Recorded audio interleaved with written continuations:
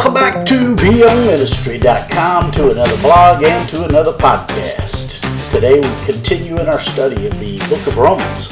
We're in chapter 11, verses 33 through 36, which reads, "Oh, the depth of the riches both of the wisdom and knowledge of God!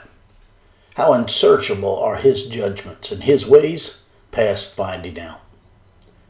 For who has known the mind of the Lord? Or who has become his counselor? Or who has first given to him, and it shall be repaid to him? For of him, and through him, and to him are all things, to whom be glory forever. Amen." That's Romans chapter 11, verses 33 through 36. Today we conclude our study of Romans chapter 11, which is the third part of 3 chapters where the Apostle Paul is establishing the sovereignty of God by using the nation Israel as an object lesson. In Romans chapter 9, the emphasis is on God's past election of Israel. And the emphasis in Romans 10 is on Israel's present rejection of the gospel. And Romans 11 is on Israel's future restoration. In verse 33 of today's passage we read, "Oh, the depth of the riches, both of the wisdom and knowledge of God! How unsearchable are his judgments, and his ways past finding out." The deep riches that the Apostle Paul highlights here is that which causes us the most difficulty in life. Yet, the more difficult the situation, the more deep we go in our walk with God. In fact, let our lives take a serious turn for the worst and we find ourselves struggling to trust God, only to discover the serious turn for the worst is his way of deepening our faith or our heart's ability to see him. We struggle to grasp the immensity of God. We can understand what he tells us about himself, but we struggle getting beyond that. This is why the Christian life is such an adventure. We are always being surprised by God. And yes, it is scary at times, but since when have we enjoyed a boring life here on earth? He is always enriching us in ways that we don't anticipate. And the greatest part of our personal relationship with him is that we are getting to know him, who is the consummation of everything we have ever longed for all of our lives. Every desire we have finds its fulfillment in him. The Apostle Paul writes, "How unsearchable are his judgments," which means he is beyond accountability. No man can call God to account and say, "You have no right to do that." We do it all the time, but we have no right to do it. For God is beyond us. He knows so much more than we do. In fact, you'll notice that in this verse 33, the apostle highlights the wisdom, knowledge, and judgments of God, which are 3 words to describe his depth of knowledge and the application of the knowledge, and then how all things fit together. And in the end, we'll see that all things will fit together perfectly. God is beyond us. He knows so much more than we do. As John Nelson Darby once wrote, "This passage is darkness to my intellect, but light to my soul." In verse 34 of today's passage, we read, "For who has known the mind of the Lord, or who has become his counselor?" We don't know the mind of God. We know some of it, but very little. But we have somehow become God's counselors. We often think that God has made a mistake in certain cases in our lives, especially when it is not going well for us. But since God operates on such a different level than we, his ways are way past ours.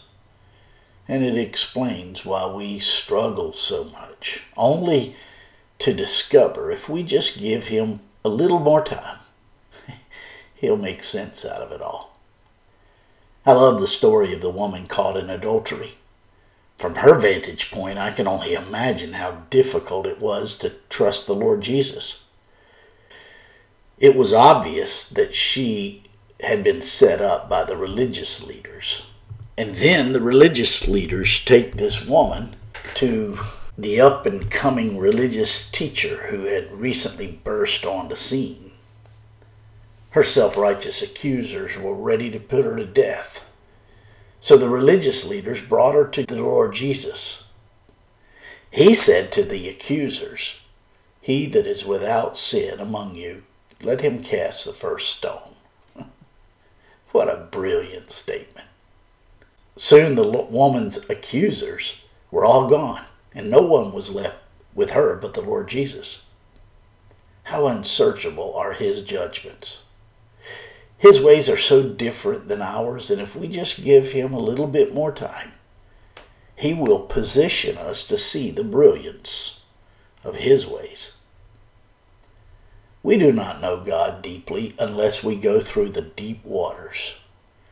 Over and over in my life, I have discovered the firmness of God amidst the weakness in my soul. We often have great difficulty allowing people into our lives because we're afraid of what they will discover. We're afraid of what others will think of us. But as I have discovered, God already knows what is in the broken recesses of my jumbled up and messed up soul. And I am discovering that he still likes me. He likes you. I've thought he has to love me for he is God. But he also likes me even though he really knows who I really am. He even knows things about me that I do not know about myself. You see, as we delve deep into the caves of our souls, we discover him there. He is there speaking blessing to us. The question is this: will I allow him to define me? In verse 35 of today's passage, we read, "Or who has first given to him, and it shall be repaid to him." God is self-sufficient, sovereign, and free from any obligation to anyone. He doesn't owe the Jew or the Gentile anything because of merit. God is indebted to no man because he has given to us all things through his Son, the Lord Jesus Christ. All things. And there's nothing we could give to God that he doesn't already own or have in abundance. God is the originator of all things. All things come from him. And he is the sustainer of all things as well. Everything depends upon him. C.S. Lewis said it well when he said, "To argue with God is to argue with the very power that makes it possible to argue at all." In verse 36 of today's passage we read, "For of him and through him and to him are all things, to whom be glory forever. Amen." The apostle concludes with this great outburst of praise. This makes sense when we have come to see our great God as he is. He is the end purpose of all things, and all things will find their culmination in him. He is the reason why all things exist, for he is the originator of all things. He made it all. He came up with the ideas of it all. And it's unfathomable. And the final takeaway for us is, will we allow him to define us? Our existence really comes down to our daily choice to trust him or not. I am learning the more I trust him, the more I discover he is trustworthy. In addition, the closer I walk with him, the more I discover He knows much better than I. My friends, I trust this blog and this podcast are helping you in your walk with the Lord. If I can be of further assistance to you, shoot me an email at BYoungMinistry@gmail.com. Hey, have a great day.